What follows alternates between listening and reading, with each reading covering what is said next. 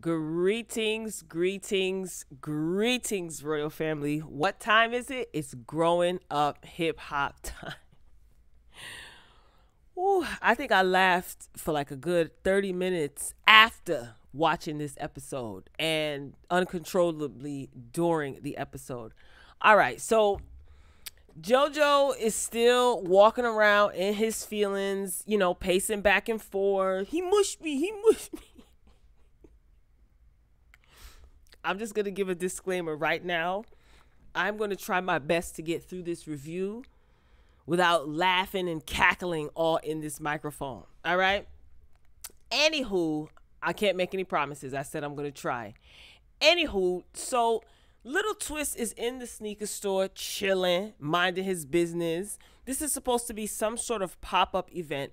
Can anybody let me know what was Angela having a pop-up event for? Because did I miss that? Let me know. Put it in the comments.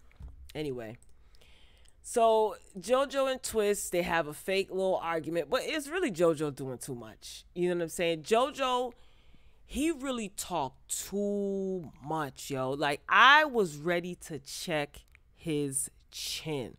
All of that in my face, disrespected me. Twist said over and over again in a calm tone, just watch the way you talk to me. What is there to discuss? JoJo doing all of that rah-rah, all that cheerleading, those pep squad antics. I'm telling you, I was ready for Twist to jump up and just slap him. Like, yo, shut up. Get out of my face. Like, what do you, like, go away. Twist tells, production asks Twist in a separate scene, like, should someone be worried if you get out of character? And, I didn't like that line of questioning, but whatever, And Twist calmly says, no, people should hide. They shouldn't be worried, but they should hide if I get out of character. Perfect answer. So JoJo, he gets all mad and he's just like doing the most. And then he tells Twist the friendship is over. All right, friendship is done. Then he starts taking off his mic. I was just like, what is going on? And then he walks off and he's just making a big Broadway production in the sneaker store. And I was really getting annoyed because everyone was like all in Twist's face, who remained calm the entire time. It's like, go away. This man was sitting down. At one point, he got up, but he was sitting down. JoJo's wife, goes over to him. It's just too, like, yo, I said what I said. I told JoJo, just don't talk to me like that no more. That's it. Why is everybody approaching me? I was really getting irritated. Like, Twist kept his composure more than I did. And he was in the middle of this situation. It's like, yo, get out of my face. Anyway, so JoJo, he's making a big stink. And, Vanessa comes and yokes him up. And she's just like, all right, JoJo, we're not doing this. What are you doing, JoJo? We don't do this. We don't do this, JoJo. So he's in the room. And Tanise goes up to talk to Twist. Like, oh, you guys are brothers. JoJo was like, he's talking to my wife. He's talking to my wife.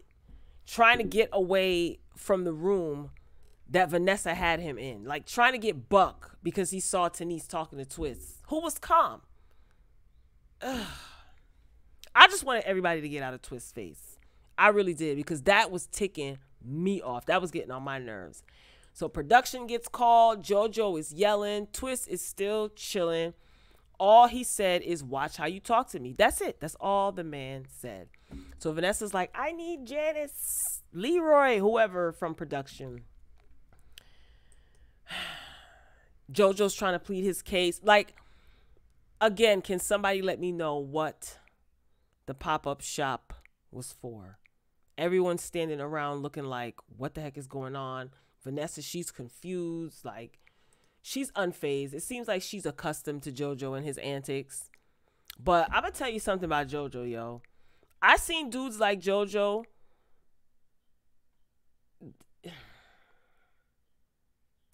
JoJo Like, dudes like him are the ones that get their muffin cap peeled back blue.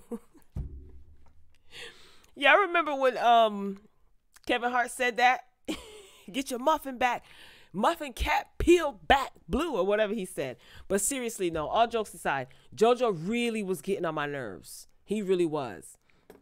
Anyway, Boogie, he shows up. He's confused, and he just doesn't know what's going on. Brianna, she's confused. Aaliyah, who is Eric's wife, is trying to tell her that, you know, Twist and JoJo got into it. And she's just like, what? Like, I was just cracking up during this entire scene, partially. And then part of me was getting real irritated. Like, yo, JoJo, get out of the man's face, yo. Like, what are you doing? Now, if, you know what, let me move on. Anyway, we move on to Tyran and Sean. Okay. They go to a real jeweler to pick out a ring for cousin TT. So Sean, he's going to be proposing. We saw that coming, right? And he has everything planned out. So he also plans to have TT's mother show up, you know, fly in from Jamaica and surprise her as well. Now, $40,000 was the cost of the ring, y'all. $40,000. You go, Sean. You the man. All right, let's move on to these two clowns, Bow Wow and Angela. So they're having, I guess, dinner. Bow Wow had candles lit, whatever. Angela decides to tell Bow Wow about her stalker. Her hair did look nice in this scene. This is not the picture from the scene, but her hair did look nice in that scene. Anyway, she's telling Bow Wow about the stalker, and Bow Wow says that the stalker needs his ass whooped. And Angela, in her confessional, she's just like, Bow Wow's very protective. Woo! Well, we know Bow Wow likes to put hands and feet on people, regardless of their sex or gender. Anyway, Bow Wow, he wants Angela to go on the road with him. You know, he's doing this tour. She's designing his costumes, and Bow Wow, he just wants her to travel with him on the bus, and he got the chef ready. All this game he's spitting, and Angela is eating it up. Anyway, I just think Bow Wow, I think he does love Angela, and I think that she loves him too.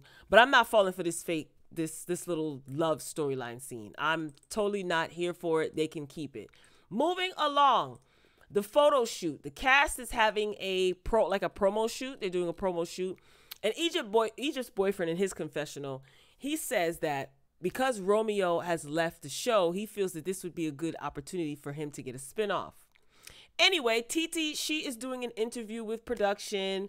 You know, her mother arrives backstage and she's watching everything going on. TT doesn't know that her mother is there. Now, no one knows what's happening. So the rest of the cast, they're called, they call to the front, and they're basically called to witness Sean approach TT with flowers.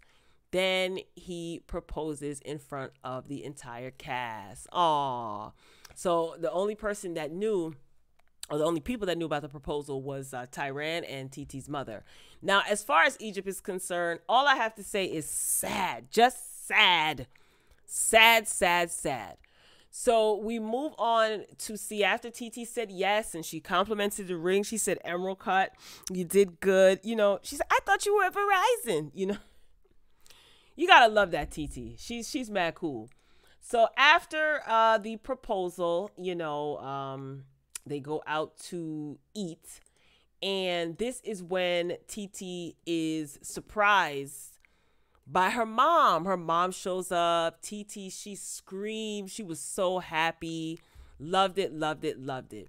Tyran, he showed up, and Pep, they called Pep on FaceTime, and she congratulated them. And in her confessional, she feels that Sam should be included, being that he's quote unquote family. No, girl, he is your family. And where the heck you been these last couple of episodes, Pep?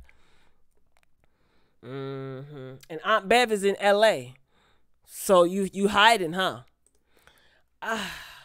Anyway, so they sit around, they have a good time, and as they're leaving the restaurant, Sam and Egypt walk up, because Egypt was invited to this little intimate lunch or what have you. But TT made it very clear that Sam was not invited. Tyran sent the message. And I just think, like, what do you guys expect? Like, come on, get with it already. TT's not rocking with Sam. Egypt, get with it, girl. Wake up. Wake up. Anyway, so they both show up, right? As everyone is leaving the restaurant, Egypt and Sam, they show up. TT totally ignores Sam, and they basically head on out. Now, I just want them at this point, I want them to just get over TT wanting anything to do with Sam. Like, she has every right to not want to be bothered with Sam, right? Like, she made that very, very clear. And the day is about TT, not Egypt. Egypt was whining in her confessional about, oh, I didn't know. And, you know, when my engagement party, girl, this is two totally different situations, girl. TT was trying to save you. Ugh. This is not about Egypt and her boyfriend. Who cares? Who cares? God, I'm so sick of them. Anyway, we move on to Angela and Bow Wow. So she shows up to Bow Wow's concert at Madison Square Garden, and she shows up with his clothes that she designed, and the designer that actually, you know, executed the construction of these outfits. So she's going to be at his show backstage. She got matching sweatsuits, I think it was. Now, this is the most that I've seen Angela work all season. Is it just me? I mean, she did do a photo shoot for her Built Not Bought brand, but all she had to do was just show up and put on a two-piece, no? Anyway, I have to say that Bow Wow really is a good character. I think he's good for reality TV, and I'm being serious when I say that. I'm not being sarcastic. I do have a question, though. What did you guys think about the attire that Angela designed? You know, there were a lot of safety harnesses, it looked like. I was like, is he going to be doing acrobatics, like swinging from something that he's going to be strapped to? A lot of straps and belt buckles and seat belt buckles, it looked like. What do you guys think about that? Anyway, back to the hotel after the show. Angela, she was backstage. Of course, her bodyguard, Katrina, I think that's her name. She was there. They were backstage, and Angela was just like how Bow Wow was so great at what he does. So after the show, they go to the hotel. Now, this scene seems very familiar, right? Like after a big event, like a basketball game or a concert, then back to the hotel, right? We've seen this before, no? Anyway, she's asking Bow Wow about being in a relationship, right? Mixed with a whole bunch of, I want us to remain friends because the friendship is the most important thing. We've been friends for so many years. After that, I realized that production really is shady. They asked Angela, how is this promise that Bow Wow is making to her different from Romeo? I couldn't believe it. I said, no, they didn't. Angela said, she put her head down. She said, I don't want to talk about Romeo. So they said, okay, forget about Romeo. Bow Wow, Bow Wow then compared him and Angela's relationship to Tupac and Jada Pinkett. Oh, I'm really trying, y'all. I'm like, okay. So the episode basically ended with Bow Wow asking Angela to accompany him on tour because he's going on tour overseas and he wants her to join him. I want to commend Bow Wow though. Like, all jokes aside, his acting is stellar. You know, I mean, Bow Wow really is a good actor to me. Like, he came in when there was a shakeup with the cast, from a whole different franchise. He was with the Atlanta franchise. He whisked over to the LA franchise. There's a whole bunch of malarkey going on amongst the cast. And here he comes in and he provided entertainment for the LA franchise. Job well done, Gregory. Is that what Angela calls you? Job well done. Yeah. The way that they ended the episode or ended the season, I didn't have any expectations. It is what it is. Honestly, I'm kind of glad that it's over. I want them to completely do a recast. At this point, I don't even know who I want to stay. I'm afraid that if Twist stays, what will be his storyline? Because is he really making music? I like Twist. Twist could very easily have his own spinoff. But there's no one else that I want. TT seems like she's over it. She did have her baby. I saw it on, I forgot what Instagram page I saw it on. But yeah, at this point, they can do a complete like complete recast. Total, even with production. Get rid of them too. Get some new EPs in there. Growing Up Hip Hop Atlanta is premiering next week, I think. Let me know if you guys will be watching. I don't watch the Atlanta franchise. I saw a couple of episodes, pieces of maybe 2 or 3 episodes here and there. Maybe I'll review that franchise. You know, I'm really sold on that Bow Wow. I really am. You know, he, as annoying as he can be, he's very entertaining and he's good at his job. He just came in from Atlanta all the way over to LA and just helped Angela get more camera time and have a storyline. I commend him for that. I totally commend him for that. So, Growing Up Hip Hop LA season finale. What do you guys think? Do you think that they should do a complete recast? Who do you want to see come back? I'm not buying this Bow Wow and Angela situation. They're probably messing around, but I don't think that they would be official publicly. I don't see them doing that. I'll be shocked if that happens. Bow Wow got a lot of things to deal with on his own. Isn't he? When is him and Kayomi? Is that her name? When did they go into court? What became of that when he put his hands on her, where they both got arrested for putting their hands on each other? What became of that? Anyway, Royal Family, I did what I could, okay? I did what I could. So get down in the comments and let me know how you feel. If there's anything that I missed out on, of course, put it in the comments respectfully. Like the video if you liked it. Drop your comments. Subscribe. Click the notification bell. Select all. Yada, yada, all that good stuff. So it's been real Growing Up Hip Hop cast members of LA. Good riddance. Until next time, peace.